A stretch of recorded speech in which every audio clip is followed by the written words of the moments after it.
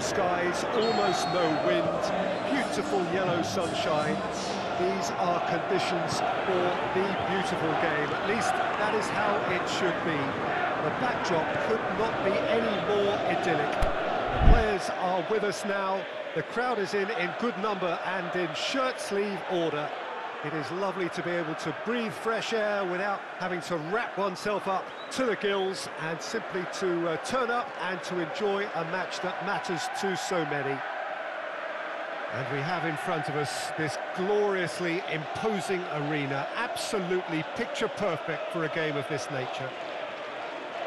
Well, it's as friendly as it can be in the circumstances, but you feel the rivalry. Well, I'm sitting here, Peter, thinking, is it possible for these two to meet under friendly circumstances?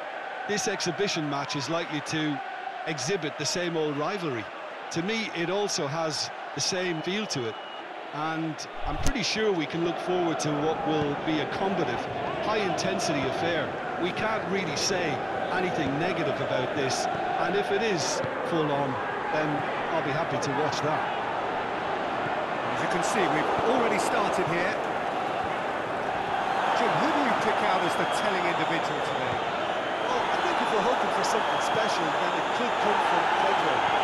He may not offer much in the way of finesse, but he's very efficient, a good decision maker, a strong member of this lineup, so look out for him. I think the opposition defence agreed too. He's going to be the source of so many. Can he finish? They've scored! And some of the best managers I played for insisted on starting games as you mean to go on. And we've just seen a very important opening goal from an extremely talented individual who looks primed for more. He really does look at it. Finishing doesn't come simpler than that. Bang in front of goal. I just think it's clever positioning from clever movement, and when all of that is synchronised with the right pass, that's what happens. Well, that has certainly made things interesting. Hector Bellerin.